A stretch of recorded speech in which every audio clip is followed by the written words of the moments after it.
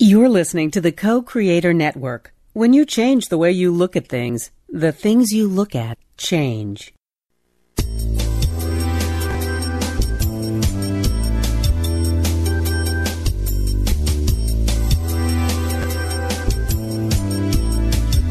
Good afternoon. Welcome to Why Shamanism Now, a practical path to authenticity, with your host, Christina Pratt, Director of the Last Mask Center for Shamanic Healing. She's talking about how shamanic skills can bring us to physical, emotional, mental, and spiritual well-being, especially when nothing else can. Now, here's your host, Christina Pratt.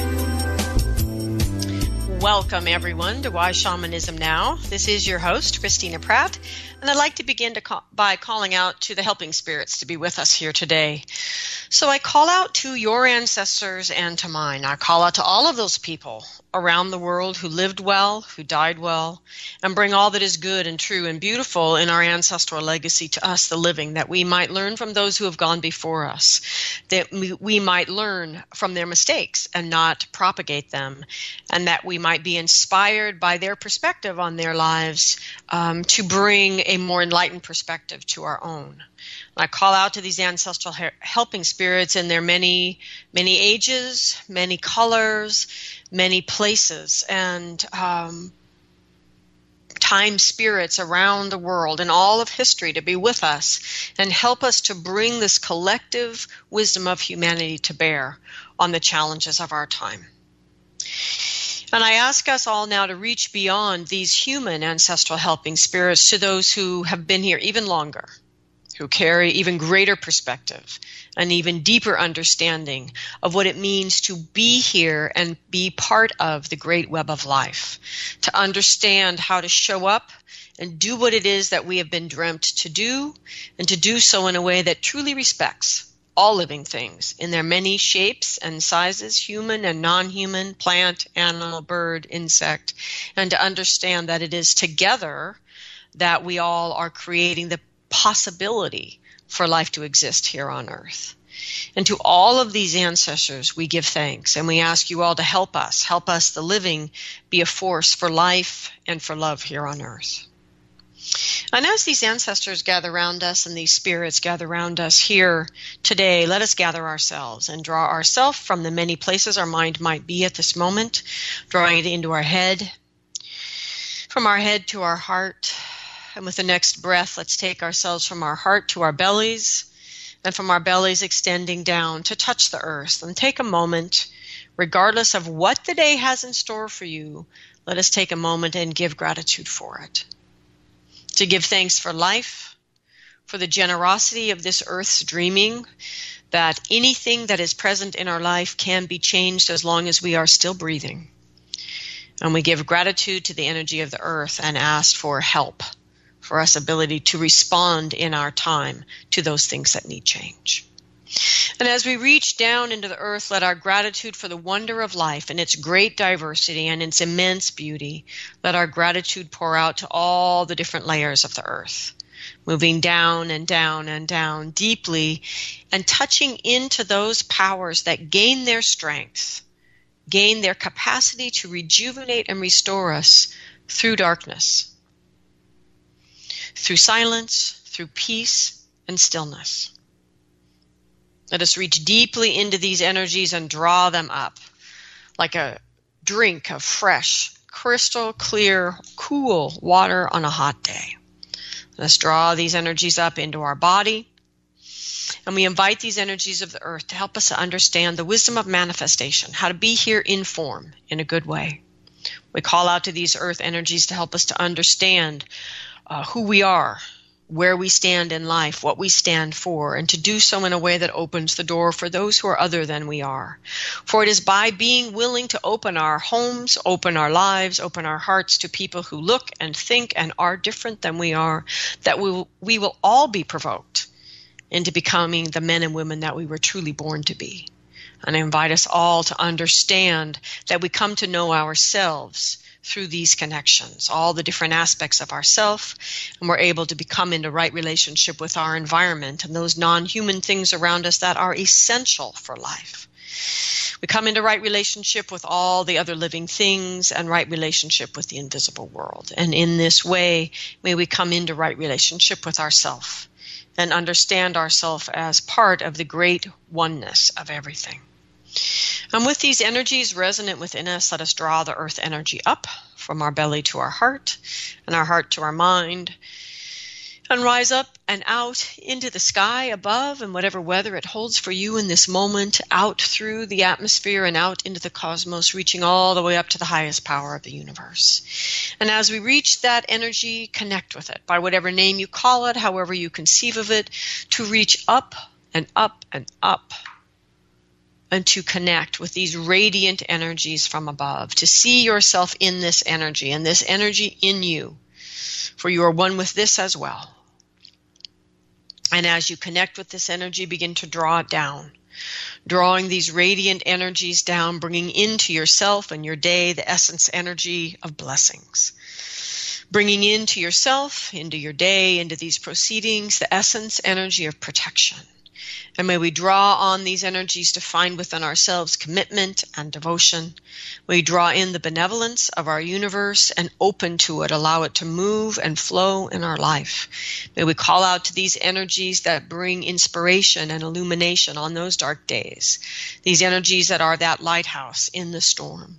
These energies that show up unknown and unannounced, that help us to find our way through the dark times in our life. We call out to these energies to infuse ourselves and infuse our day, and to help us to open to the beneficence of this world in which we are part. And as we draw these sky energies down into our head and our heart and our belly and extend them down to the center of the earth, let us become that channel through which earth and sky connect. These two great legendary lovers come together in that big love that birthed this entire experience of form into existence. And may that love awaken the true spirit of our own hearts. And as our hearts awaken and open and come online, let the fire of that crucible of transformation that is the purpose of each life to be ignited. And draw up the fiery passions of the belly that roil and boil around why we are here, and carry that passion for our soul's true purpose. Let us draw down the crystal clear, detached clarity of the mind, and have these two energies so different in their nature dancing together in our heart. And let that dynamic tension give birth to that third and most sacred thing, which is unique to you. That memory, that sense, that inkling, that some sort of feeling about why it is that you are here. And may you find courage in that very same heart to take action in this day, large or small, to bring that gift, that why you are here energy into the world. And for all of the invisible help that we have to do that, I give great thanks. For that help abounds, and it is all around all of us. May what needs to be said here today. What needs to be heard, and may these proceedings go forward in a way that is good for all living things. I'd like to give a special gratitude to Joshua and Alexandra, to Julie, James, Tara, Daniel, Therese, Dinara, Wong, Ronil, and all of the listeners who have donated to the show. If you're listening for the first time, the show is listener supported and has been for the last 5 years of the show. And we're deeply grateful for that support, for it is only because of listeners like you who are willing to donate amounts, large or small, that help to pay the bills, that keep the show on the air, and also keep the archives available at whyshamanismnow.com and iTunes and at co-creatornetwork.com for people all over the world to access through the internet and download at their whim and whimsy.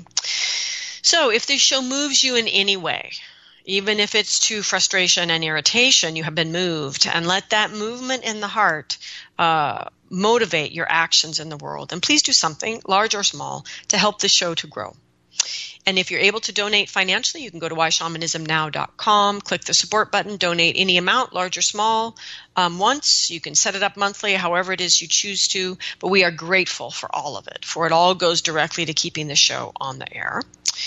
And if you cannot donate financially, there are many, many things that are equally as important and necessary to keep the show growing and vital. So I invite you to do any of those things that you can imagine that keep the content of the show alive in your life, that spawn questions that become new shows, and a way for us as people in the world to begin to make shamanic skills a practical, everyday, applied skill to the challenges of our own time. So thank you, everyone, for that. I want to thank Langston Kahn for being with us yet again as we continue this tumultuous exploration of racism and shamanism. Welcome, Langston. Thank you, Christina. So we're moving on to part 4. We naively thought we could talk about this in 2 parts, but now we're on part 4 here today. And I want to thank you, Langston, for sharing so much time with us here on Why Shamanism Now to help to explore this topic of racism and double wounding, and in particular today, what the hell are we going to do about it? And why should we bother? Which is an important piece to remember for all of us. So for those of you who are joining us for the first time, Langston is a shamanic practitioner specializing in and radical transformation. He stands firmly at the crossroads, his practice informed by the Western modality of inner relationship focusing, initiations into traditions of the African diaspora, and the contemporary shamanic tradition of Last Mass Center, and the guidance of his helping spirits and ancestors who help him to weave it all together, which I can tell you as a contemporary practitioner is not always an easy task. So thank you, Langston, for your good work. So for those of you who want to find Langston, he is at occupy-your-heart.com. And you can email him at langston@occupy-your-heart.com. And you are welcome to email Langston directly if you have questions. You can email me at Christina@lastmasscenter.com. We're happy to respond to your questions. Today's show is not live, but that doesn't mean that we're not open to questions that you might have. So just to summarize the other 3 shows, because this is part 4, that essentially what we've gone over so far in a nutshell, to really save the time for the piece we really haven't gotten to yet, is that in the shows that I reran leading up to racism about the power of blessing, the power of gratitude, those 4 shows, we did a show about resilience and a show about the highly skilled wounded child. All of these shows were to talk about the fact that we as humans innately have power, and that it is our responsibility as human beings to understand that power, to understand how to access it and to use it, and to recognize that we always have the maximum amount of power on ourselves in the moment, and to understand how to use that. And then relative to our topic, the next thing we all need to understand is that in this culture of America, and I think this is true in other countries, but we are only going to speak about America today, that there is a systemic racism, which is a system that is grossly unjust. There's also sexism and gender and a bunch of other dimensions within this system, but we're focusing right now on racism. But the point is, it is systemic and it is unjust in that it limits individuals' expression of power. And the most important thing about the double wounding is to be able to constantly maintain your understanding of the distinction between the fact of your power as a human and the injustice in the system that may limit your expression of that power to the point of death, but it still does not take or claim or define that power.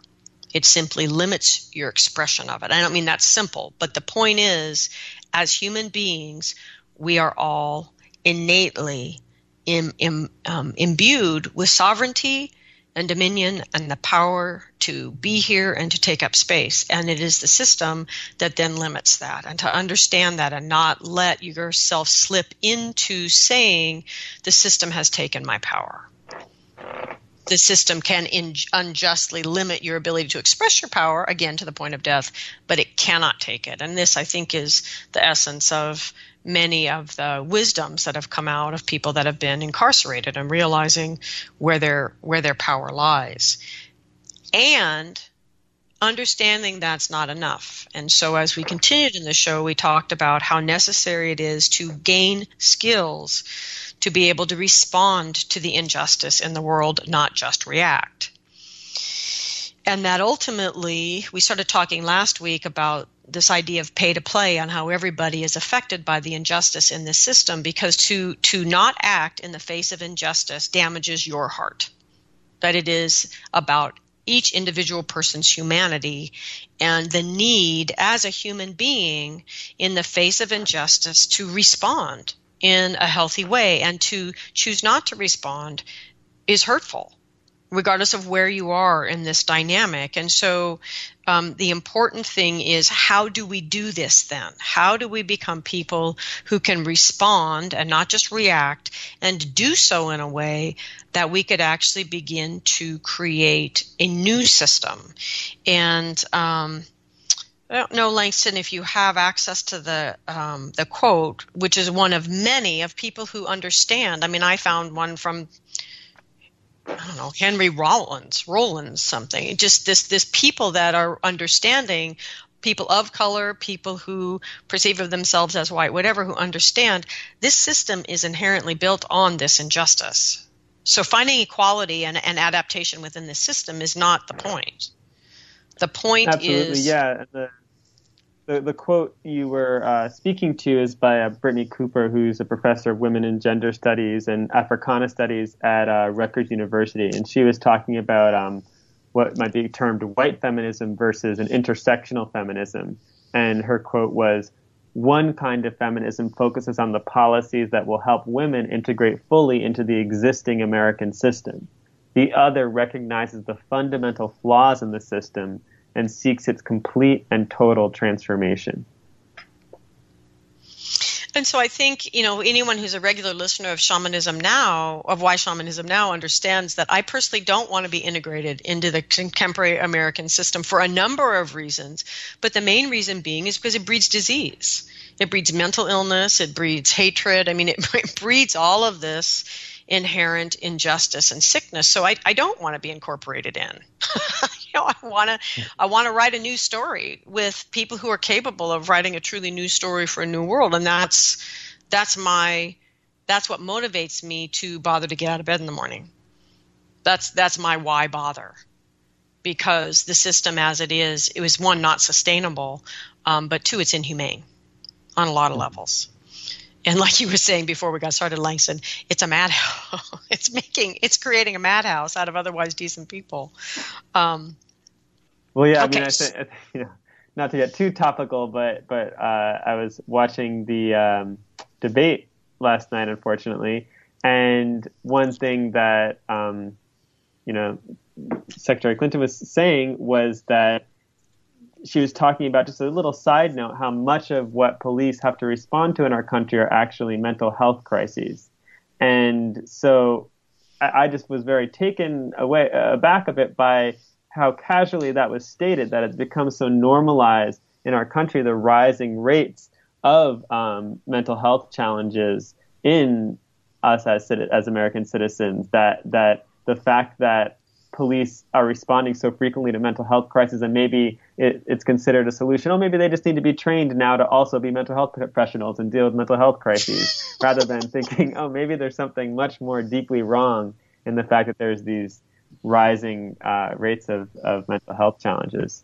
Yeah, it's just anyway, we've already invested a lot of show hours to that and ways to rethink mental illness, and culturally, just the deep problems inherent in the culture, and that solutions aren't about fitting into this system, but in understanding how we become people who can truly change the system, which I think is really kind of our point today. And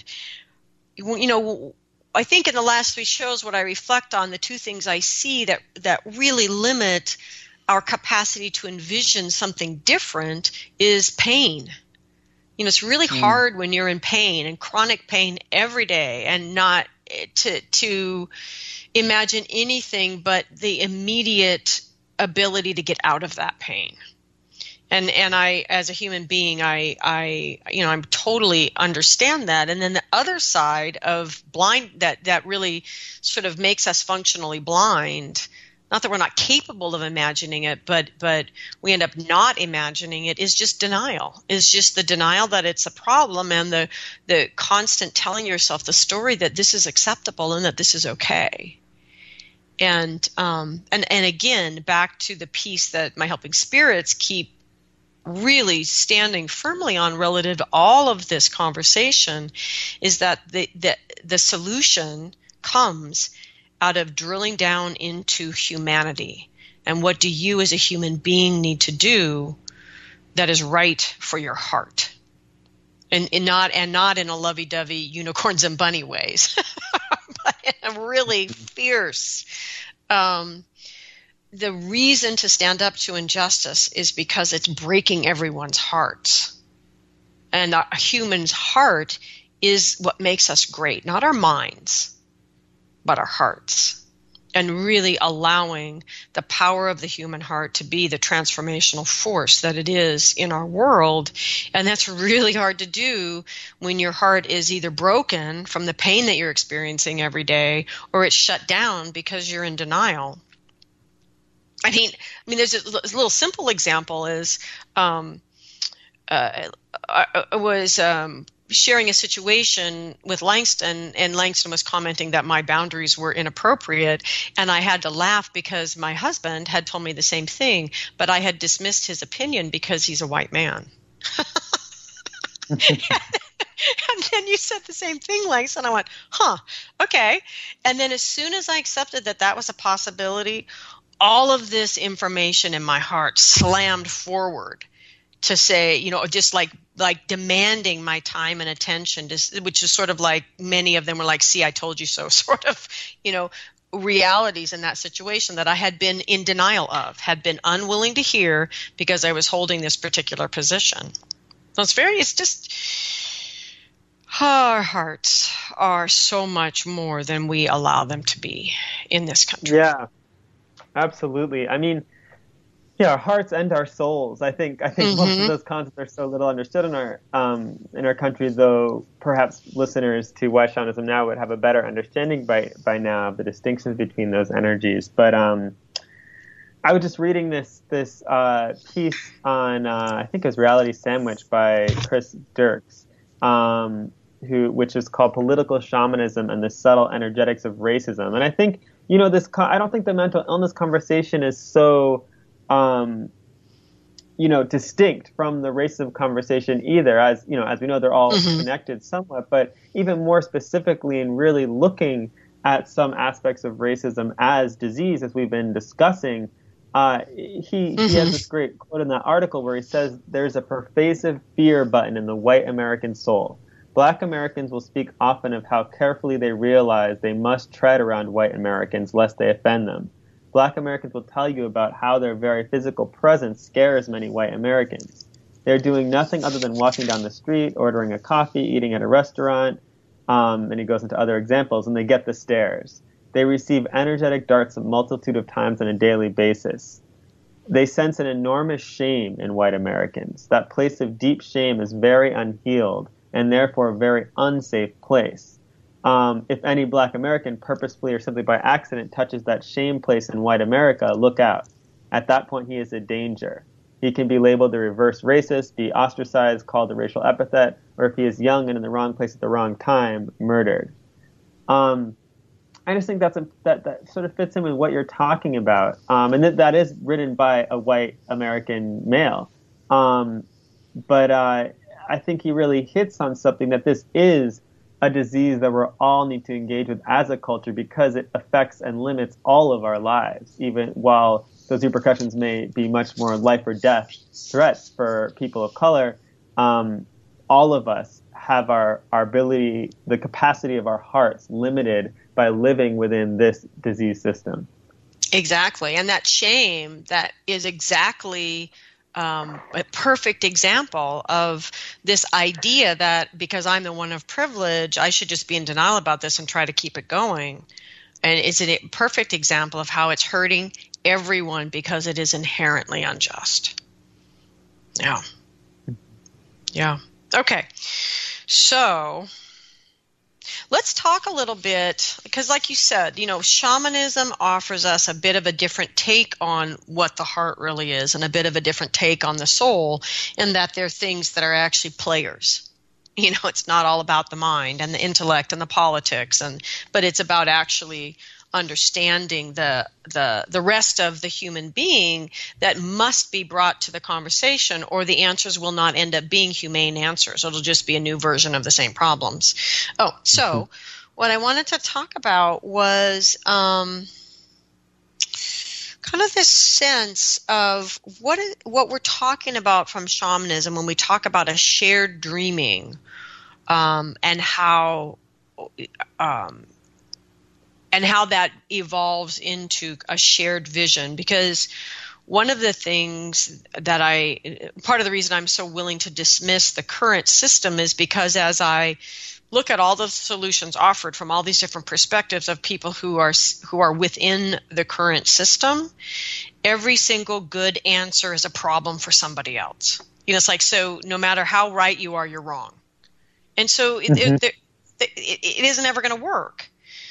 So for example, I become so sympathetic to what is going on in the life of the other that someone else in the other is going to accuse me now of appropriation. It just goes on and on and on, and it isn't going to work. So let's talk about dreaming. So when we talk about shared dreaming and vision from a shamanic perspective, what comes to mind for you, Langston? I guess the power inherent to shamanism, first of all, of a sense that there is a dream to begin with, that we are all living in, that there is this great dreaming that is sort of what I think the Iroquois called the real world, or populated by the real people, like this sense that there's this reality that we are all inhabiting that is working to move through us each and every day, and we can be moving in alignment with that and helping new things in physical reality that we inhabit to be given birth from that place of these essence energies, or we can, and engaging in a way that serves life with those essence energies, or we can be working in opposition to it or ignorant of those energies and ignorant of how our actions are affecting that greater fabric of being that's wanting to move through us. These concepts are always very hard to put into words, so I don't know if I'm doing a great job of describing that, but I think that's just a big difference in the shamanic perspective. And I think, for example, with the Last Mass community, I think for many community members, when we did our first conjure dance, I know there's another podcast that talks about it a little bit, I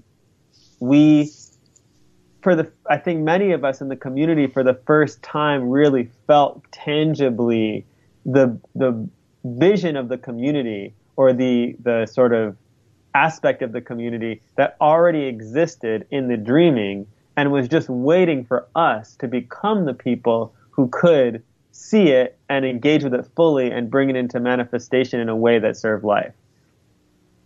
And I think this also relates to racism in the sense that this is not just like some, I guess, I don't know if I want to say it's not a bug, it's a feature. I don't think that's quite accurate, but in the sense of that there is something bigger here that's wanting to be expressed, that's wanting to come through all of us if we can really engage deeply with the discomfort that racism is bringing up. And I use discomfort to mean everything from the range of people, dying every day, the people of color dying every day, and also just the discomfort of white presenting people engaging in conversations about their own internalized racism and privilege.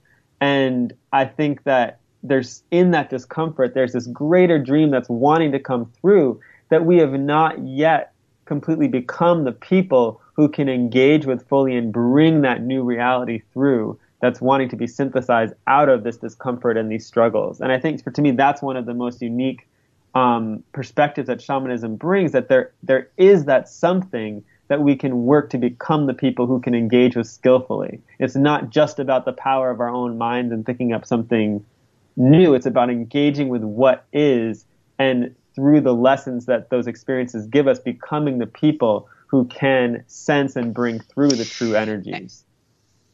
And I think a piece that is,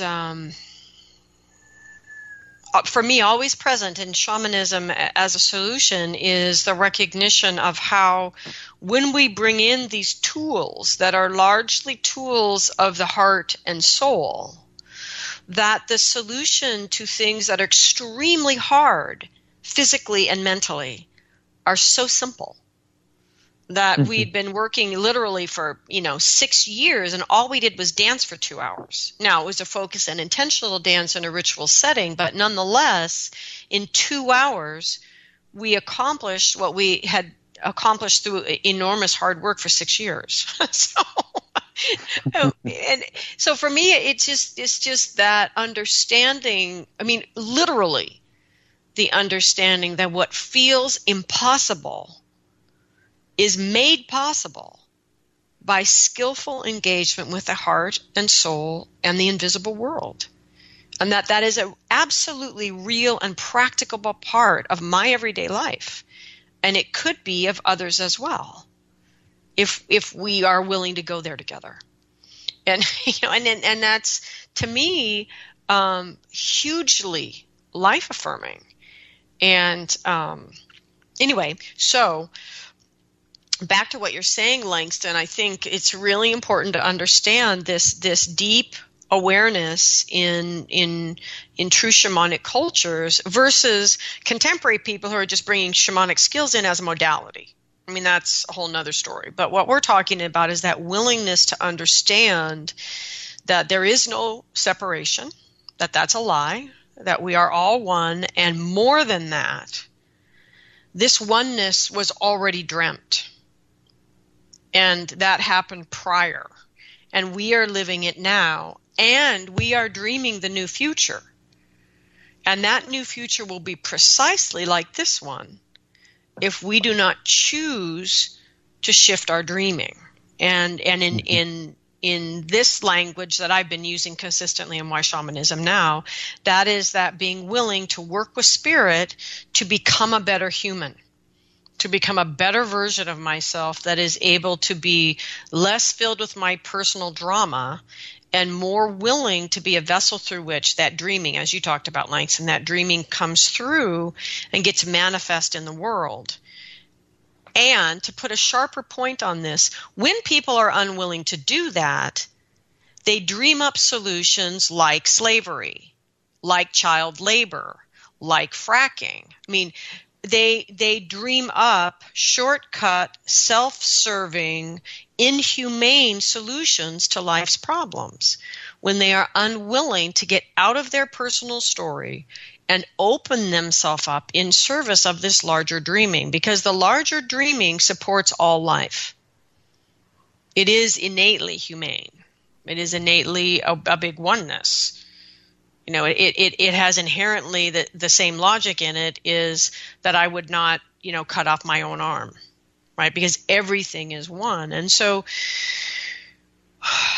it's wonderful to know this, but at this point in time, we need to be able to move beyond knowing into action, because Black children aren't being shot for no reason. And that's reason enough for me. Because how can anyone call themselves a human being and be okay with that? It's a child. So moving on. I keep eddying out in every show around that because it's just so unbelievable to me. Okay. So how do we do it differently? So what do we each need to become different people? And I think we've talked about different parts of this in each of the 3 parts of the show that we've already talked about. So what we're focusing on is, how do we begin to do this dreaming part differently? So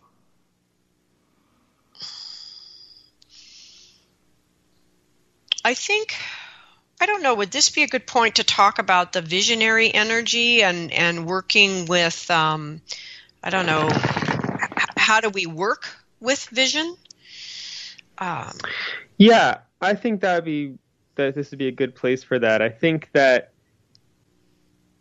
even though you've done you've talked a fair amount about the visionary in other podcasts, I'm not sure that the visioning piece has really been addressed enough. And I think this is a good topic as any to address that piece with, because I think that is another unique piece of shamanism is its visionary nature. I think we talk so much in our culture about being a visionary, creating something new. Usually it's around technology. But we don't talk a lot about what does it take to actually dream something new and bring it into manifestation, especially when you're already living within such a dysfunctional story, and that story has become internalized in your perception of reality. So I guess I'd love to, hear you talk a little bit about how you think we might start in a process of visioning to approach something that is bringing us discomfort, like racism. Like you said, like we know something in us knows, okay, a child has been shot. That's wrong. There's something not right here. I need this to change in some way. But I know that I might have internalized racism. I know that I'm in a racist system. And so where do I start? Like what might I do in terms of engaging with a visionary energy to work to create some change? Okay, and so in responding, for everybody, I'm going to say what we've already talked about in other shows. We've already talked about personal process, working with your own shadow energies, working with your own, this sort of the personal work. How do I begin to be a person who's not reacting and is able to respond? And that for most of us, that means you need to learn a new skill, some sort of emotional clearing skill. And these are things that we've talked about in prior shows. So assuming we've already recognized the fact that we each need to start with ourselves and our own internalized racism and our own personal piece of work, the next piece that I would say, and I feel supported by this in what I consider more mystical teachings, which is that recognition that human beings access the true power of their visionary capacity in relationship with spirit, in a working relationship with spirit. And since having a working relationship with helping spirits is so fundamental to shamanism, then to simply be approaching it shamanically already creates the conditions for that situation. So, in other words, child is shot. I know that's wrong. I want to find out what can I do relative to this. I go to spirit and I ask, what is the true source of this problem? It's not about asking for immediate retribution. It's about understanding what is the true source of this problem. And some part of that answer will be me. Some part of that answer will be the system, but the willingness to open my awareness through the engagement with spirit to get a bigger picture and a clear vision of what is going on. And so then, just to stay with kind of the focus here of the show, if we focus then on the visionary piece, which is there are things that need to be done immediately. But there are also things that are longer term, because the true source of the problem of the child being killed yesterday is rooted in the past, and the solution is in the future. And so with shamanic skills, it allows me to go into the past, be it into ancestral issues or other ways to look at, unresolved ancestral issues, or the engagement with time spirits in the culture, which have to do, time spirits meaning a big bunch of people making the same kind of decision and creating a momentum of energy that begins to sway and move other people. And so there's going back in time and disengaging the root of the problem in the past, which we are able to do through shamanic skills if we are willing to become the people that can do this part of work in shamanism. which probably I feel I could safely say at least half of the people that consider themselves engaged in shamanism right now don't have the big kid panties to put on to do that work. It's not easy. And it means it's no longer about me anymore. But again, about me being willing to turn myself over as a tool for a larger thing that needs to happen. And there's danger in that thought as well. So we'll come back to that in a minute. But back to what I was saying about it gives. So because I am willing to work with spirit and consciously and in a trained way, I can move back and deal with the real root of the problem. And then I can move forward in the future, which then again becomes this visioning piece. And how do we work with the dreaming itself to serve it in the manifestation of that dream in the future? And so that, that's the other part now. And to do that, I have to be willing to work with other people and helping spirits and their helping spirits to shape some shared sense. It's like a weave of the dreaming. It's as human beings who are decidedly grounded in this moment to imagine a possibility of a different future. And I think, Charles Eisenstein does a great job, especially with the title of his book, the more beautiful world our heart knows is possible. So how do we envision that? And then talk about our current reality to create a tension between what is and what wants to be or what needs to be, and hold those two things at the same time. Because these two things have a dynamic tension between them that then gives birth to the not yet known pieces, the creative pieces, the inspired pieces, the crazy logic pieces, what at the moment seems insane, because it's only in the current moment where we're stuck in this reality that this solution actually seems insane. But once it's done, people will look back at it and see it as the obvious solution. But it's all about working with spirit to help us to move beyond our limited perspective and trusting that there is this bigger dreaming that supports life, and beginning to, push our raft out into that river and not just keep poling along where we are one hop close to the shore that already exists, but being willing to push out into that current and trust that it is taking me somewhere that is about life. So anyway, I'm maybe now about to start rambling. So that kind of answered your question, though, didn't it, Langston? Mm-hmm. Yeah, I think the first part of that question, absolutely. And I wonder if you could talk a little bit about, like, responsibility in the working to manifest a vision a bit. You mean like the one I sort of deferred? Yes. Yeah. So, yeah, sure. Go ahead. Go ahead. What you're going to say? Oh, I was just going to say, like I remember we were talking somewhat about how, like, the first question really might ask is, like, what is my responsibility in manifesting this vision? Like, in the context of all the many people that are affected and involved with this energy. So I wonder if you could talk a little bit about that. Okay.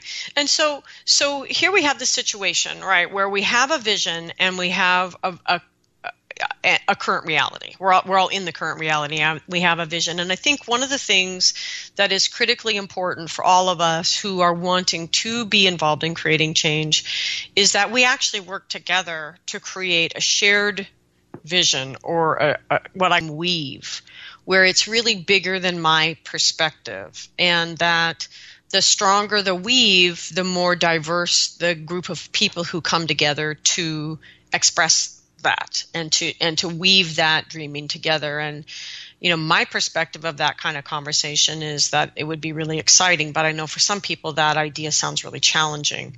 But I think the more diverse the weave, probably the stronger the vision. But nonetheless, even if you just do this yourself, Even if you are the only person out in the middle of nowhere doing this yourself and you don't have access to other people, okay, fine, do it yourself. But the point is you have a vision and you have a current reality. And then the next thing you have to say relative to that vision, so if we're talking about racism, right, we're talking about all of America, at least, right, but we'll just talk about America. So since there's 319 million people here manifesting this vision, right, that means that I either need to organize millions of human beings to do this with me, or I need to lean into spirit, because I can't change it for 319 million people. I'm only 1/319 millionth of that dreaming. So I either need to mobilize millions of people, which some people that is your calling to do. I get that. And others of us will need to lean into spirit so that I have more than 319 million units of support for me in my dreaming. Otherwise, I'm crushed. I will be crushed immediately by the whole prospect of trying to hold this vision and move towards it. So in shamanism, the massive amount of spirit help that I have is my ancestors, right? So then the next thing is we really have to question, is our vision a true vision, or is it just a wish? I wish for a world without racism. A world without racism in and of itself is not a vision. It's just a wish. And so we need to, like I said, we need to work together to craft a bigger vision, a fuller vision than just a wish. And then the next thing that I think people really skip over is we assume that we understand the current reality, when in truth, most people are pretty fixated on a very small slice of current reality that is their experience. And so again, in the same way that we brought a diverse group of people together to create a dream weave for the possible future, we need to bring a diverse group of people together to talk about reality, current reality, to really create some kind of shared understanding of all of the dimensions of current reality. Because fixating only on what is broken, so if all current reality is the injustice of racism, if that's the extent of your current reality, you will fail, because that scopes down on the one problem without seeing all the rest of what is present in our current reality, which is there is a lot of humanity and there is a lot of goodness, and you're not the only person having these thoughts. And so it's important that our current reality embraces not only the current problem, but the current presentation of possible futures and goodness. I mean, the current goodness. Well, one thing I might interject there is, I think that's really important point, that we need to not just fixate on the problem or fixate on not what's working, but be fixating on, be opening up and present with the true energies that are all around us, of everything that is present. And to do that, I think we really need to start with the earlier things we shared around cultivating resilience, because if you're just in fear all the time and in denial and fixated on what's not working, you can't even engage with the good. Like the ironic thing is, in denying the truth of the negative things or violent or harmful or scary things happening around you, you also are robbing yourself of your ability to really see the true positive and good things that are actually around you in reality. And I think that there's two James Baldwin quotes that I think speak to this, that maybe from a slightly different angle, but one of them is that white people are trapped in a history they don't understand. And I think this happens frequently because white Americans, certainly, or white presenting Americans, are taught a certain history that erases a lot of the truth of the current reality of racism in America and the history of it. And then the only people that actually are uncomfortable enough to feel they need to do the work to actually recover and see other versions of that history are people of color, often. And they're being taught that version of history when they're much too young to discern differently. You have to remember, Exactly. Yeah. Yeah. And then another James Baldwin quote is, to accept one's past, history, is not the same thing as drowning in it. It is learning how to use it. An invented past can never be used. It cracks and crumbles under the pressures of life, like clay in a season of drought. And I think what that cracking and crumbling often looks like is the way people collapse often when, issues of racism are brought up, because it cracks open that shame that's underneath the false history in a way. And then it prevents that further visioning process from happening. So I just want to reemphasize, in the context of what you're talking about visioning, the earlier work we talked about doing the work to cultivate the resilience, to look at your shadows, to deal with ancestral issues, and just in general to open up and engage with people who are different than you, really is necessary before you can, no, I don't want to say before, because you can be doing these two processes in parallel and one can inform the other. But it's a necessary piece, certainly, of that process of being able to actually accurately perceive a current reality, so you can start the process of visioning a new future from that place of the current reality. And I think, based on what you're saying, Langston, I think we could also say that in truly understanding current reality, perhaps there is a responsibility to understand true history, so that it doesn't crumble out from underneath you right in the middle of trying to be useful. Yeah. Yeah. And I think another thing about what you said about the diverse or the group, the stronger the weave of the vision, I think that's a very important point as well, and something that you see echoed in permaculture as well. Like I was just just in ordinary reality, physical response of the world to the actions we take.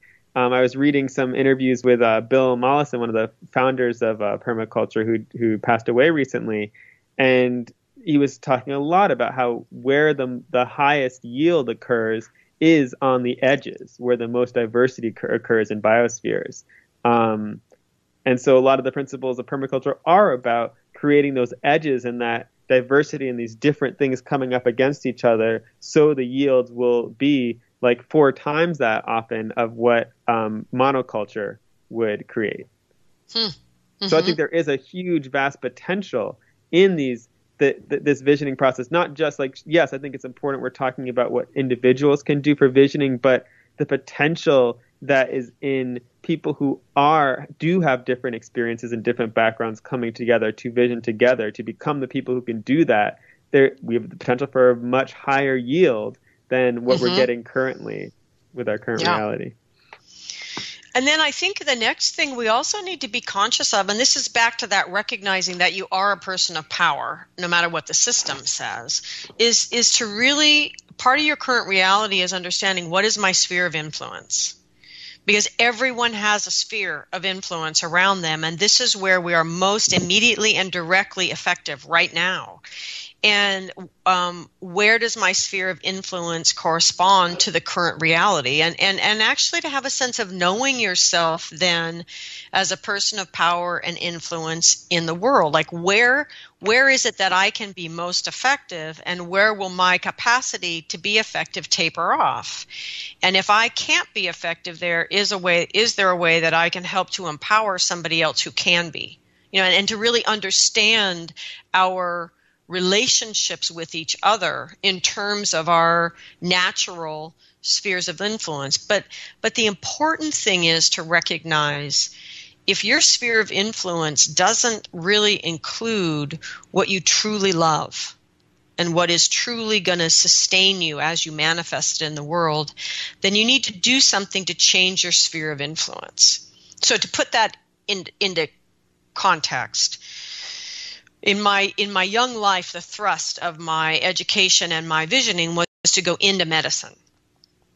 And that would have put me in a sphere of influence that was very contrary to where my heart really wanted to be, and where my soul's purpose would align with my sphere of influence.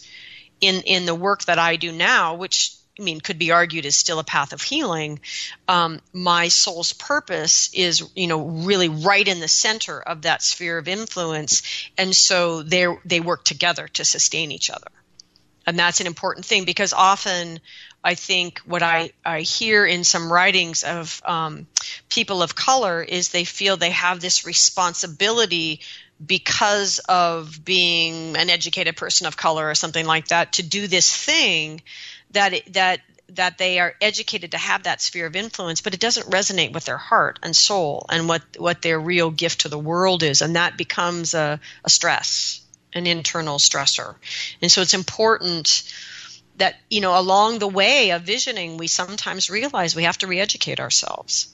We have to realign ourselves, because we can't just work where we're effective if our own heart isn't being nurtured by those actions.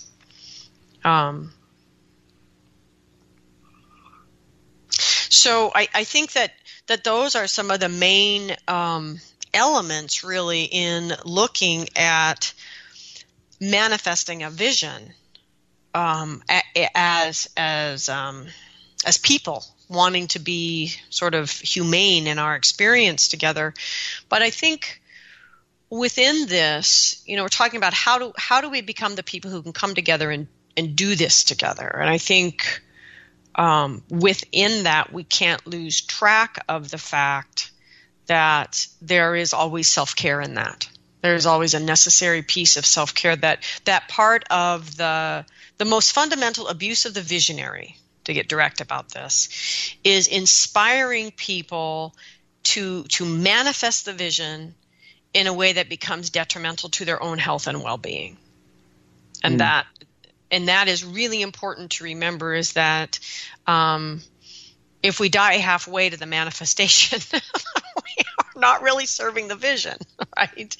That it is important, and that is one of the greatest abuses I see constantly by these visionary people that are inspiring us to all go do the work, is that in it there is not all of the education around how do I become a person who can self-care in the process. I know, Langston, you shared with me some really sort of basic acts of self-care, which a lot of it has to do with not subjecting yourself to certain things on the media.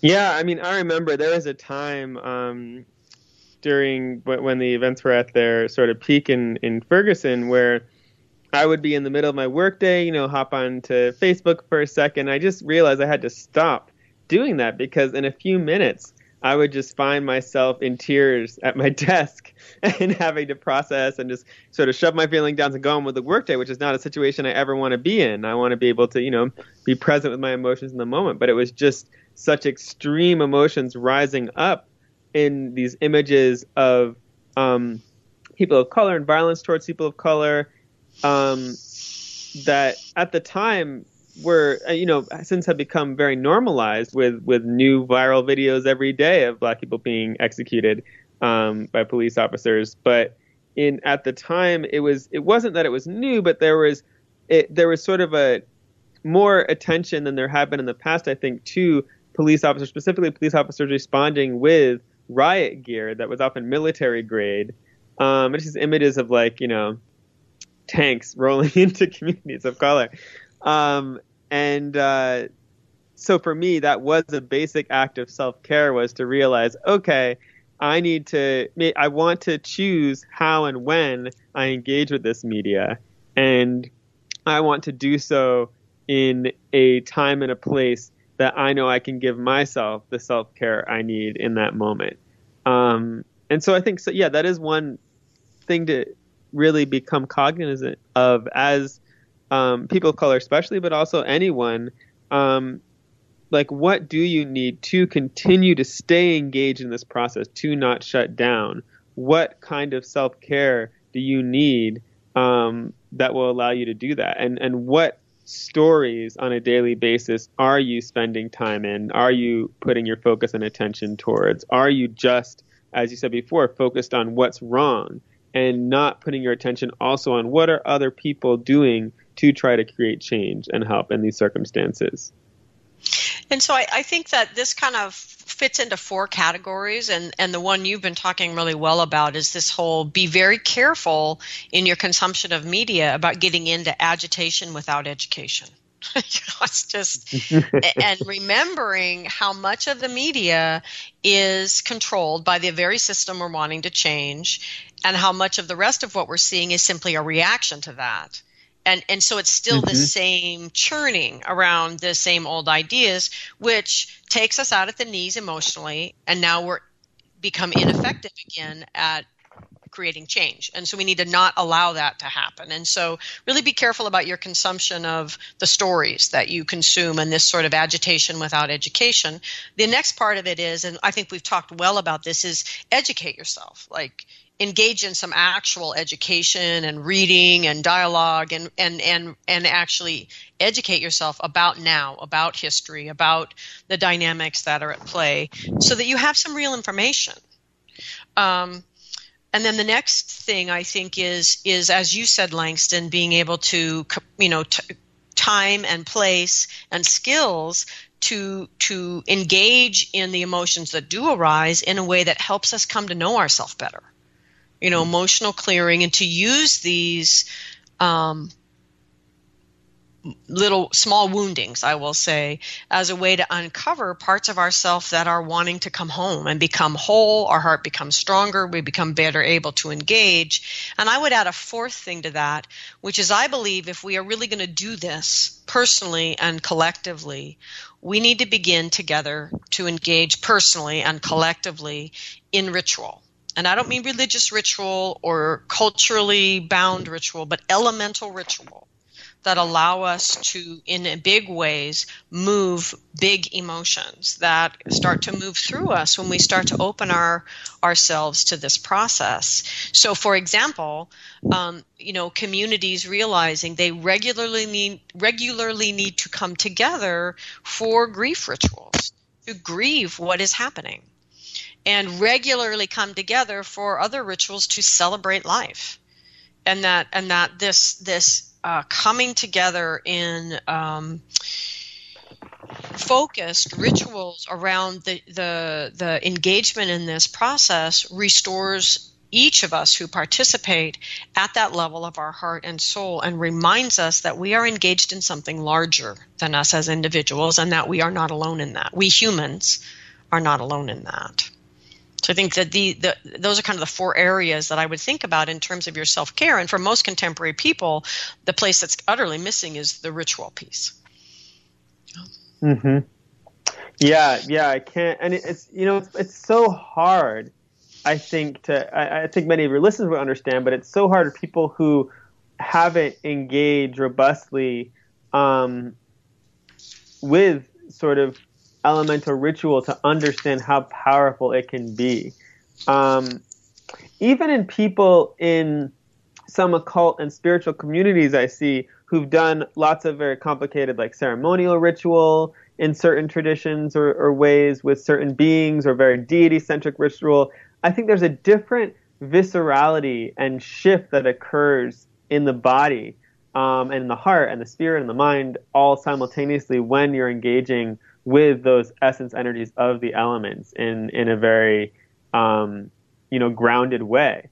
Like doing a grief ritual or a water ritual for reconciliation, like taking the time to do a certain earth embodiment ritual, or really taking time to isolate those beliefs that are at the core of some of your fears, and then doing a fire ritual to give up those beliefs and consciously kill them in yourself and in your life, so you can give birth to something new in working with fire in that way. I think that's very necessary right now at this time, and a huge aspect of self-care that I think a lot of people don't necessarily have the knowledge or the experience to do so.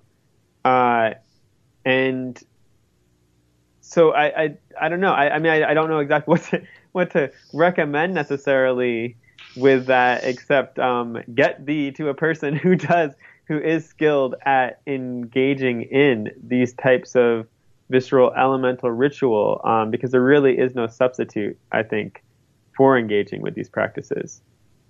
So I think if I look back on all four shows, I think that we've said that we all need to cultivate resilience. We need to understand that each person's burden relative to that is different, and try to be as empathetic and compassionate as we can in understanding each other. But we're all going to have to lean in and develop resiliency, educate ourselves, not make assumptions about each other. And if we're really going to change this vision, it sounds like we all need to learn new things and be willing to put the time and energy into learning that, whether it's elemental rituals or educating yourself about your real history or whatever it is, that when I say, you know, what do we need to do to become the people to do this, I'm assuming we've all got things to learn. You know, it's like there isn't any other way around this, people. We're not the people right now. Yeah. So we need to become the people. And it's one thing I will say with big love in my heart for those that are in Last Mass community with me, is that we are actually consciously engaged in doing all that we can to become those people. And I applaud all of you for that. And also to say publicly that all are welcome to join us in that community. It's not easy. It's actually really hard work, because there are community standards for using skills, learning skills and using them. But at least we're doing it. At least we're trying. And it's one way. It's not everybody's way, but it's one way. And if you want to start now, it's a group of people that are doing it now. I think that's at least fair to say, don't you think, Langston? Mm-hmm. And I think you talked about working also with our allies in, you know, our helping spirits and the earth. And I think that feels to me also like an integral part of this whole process, that I think we forget all of the help that's around us. And that's something that I personally really viscerally learned in the cycle teachings, felt that presence of the help around us and how to engage with them and learn skills for engaging with them. But I think even for someone like an assignment that someone might take, a more advanced practitioner could do this, or a person just starting out could do this, is to go out somewhere in nature, to get off of your computer where you're like constantly in this Facebook stream of media, and get out of the you know, TV, which I think less people even watch TV anymore. That's not on their computer. And actually go someplace in nature, whether it be a river or a mountain or just, you know, a tree in an urban environment even, and just talk to something in nature, whether it be you're trying to work with the earth itself or an element, or whether you're talking to the sun or a breeze, or you're just talking to a tree. Like, just bring with your prayer, with your heart open, what are you afraid of right now? What terrifies you? What are you feeling anxiety about in relationship to either your own life or especially some of these issues of racism and classism and sexism? What is really riling you up right now? And bring that to nature. And then after you bring that, also bring what are you grateful for currently, and to bring yourself into that present moment, so you're not dwelling on the future or dwelling on the past, or worrying about the future or dwelling on the past. And then out of there, just take a moment to open up, maybe make some offerings of tobacco or something, and just listen to what is the response. Just open and keep your eyes open. Don't pray with your eyes closed. It's something I learned from Lakota teacher, to really witness what's going on in nature around you after you're praying, and know that is also part of your answer. I think that small action can really make a huge step to open us up to other processes. Thank you, Langston. There and wanting to engage with us, but we're just not always asking. Yeah. Thank you, Langston. That's a great place to leave things. As we now have gone over our hour here today, and hopefully our humble offering of these 4 hours of podcasts can help to begin to stir the pot, to move us into action at this time that we all share, because we are the ancestors' response to this need, and somehow we all together need to become that medicine. So thank you, Langston. Thanks for all the hours that you spent with me, Langston, on these 4 podcasts. I deeply appreciate it. Thank you. Yeah, and thank you, Christina. So we both give great thanks to our ancestors, those human and non-human ancestors who've gathered around us in these 4 weeks. And we give gratitude to the energy of the earth below and the sky above, and deep, deep thanks for the human hearts that unite us all.